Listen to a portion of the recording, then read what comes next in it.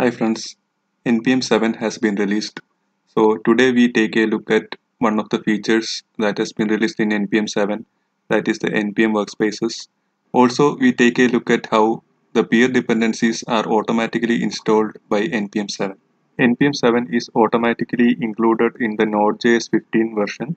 So I have installed the Node.js 15 and you can see that the NPM version is 7.2. So for today's video, I have created a shared workspace which will contain two applications in the apps folder. So both these are sample React applications, and I have created a library and named it as core library. And the intent of this video is that I need to share this code which I have written in the core library between these two React applications. So I have created a package.json file for the shared library, and I have given the name as @core/lib, and I have pointed that the index.js is the main entry point. So it contains just a function which adds two numbers and returns the sum. So previously, if I needed to share this library between two applications in a workspace, we needed to use tools like NX or the Yarn workspace. So currently, since the NPM workspace has been introduced, it has become quite easy. You just need to add workspaces. In that, you can add the path of the library, and you just need to do an npm install in the main workspace folder. So if you go to the folder, you can see that inside the workspace, the node modules folder has been created, and inside that at the right core and library. So this is basically a symlink which has been created and points to the our shared library inside the core lib. If we take a look at the package log file which is generated in the main workspace folder, we can see that whatever we found earlier, like the node modules core lib, is actually a symlink, and it points to the libs/core lib folder. Now we will be able to easily use the shared library within our applications. So I am adding the import.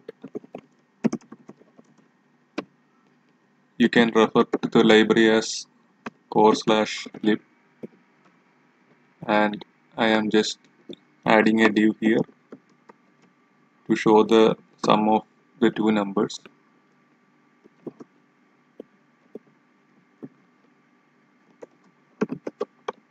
So let's go to the application. So you can see that the shared code is working and it is displaying the result. Similarly, we can add the same code in the other application. So I am adding the same thing.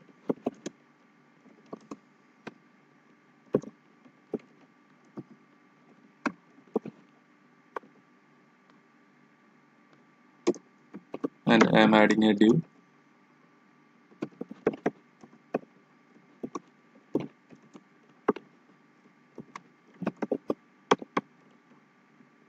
And if we take a look at the other application, it is also working fine.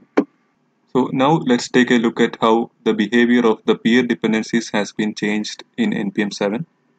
So here I am adding a peer dependency. I am adding the library Lodash.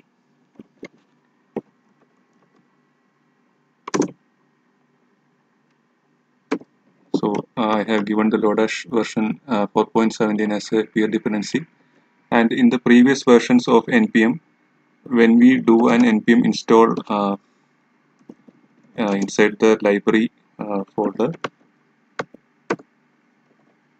it didn't use to install the dependencies. So it was expected that the peer dependencies will be maintained as part of the container application. So however, in this NPM 7 version, you can see that it actually went ahead and installed the dependencies. So if we go inside the node modules of the core lib folder, you can see that the Lodash has been installed as a peer dependency. So now let's use Lodash in our library.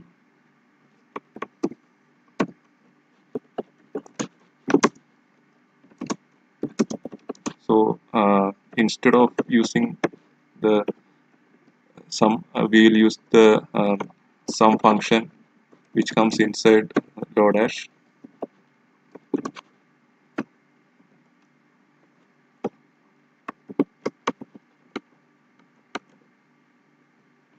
So if you refresh the application, you can see that it is still working as expected. Hope this video was helpful in providing you a better understanding about the NPM workspaces. See you soon. Thank you.